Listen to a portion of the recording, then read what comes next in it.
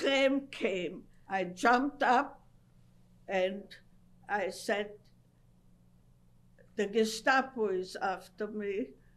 And there were some people in the train, in the car, and they said, let's go all the way to the border. Don't stop, don't stop. And they all went far out of their way, and I got off in the border. Then I waited till the evening.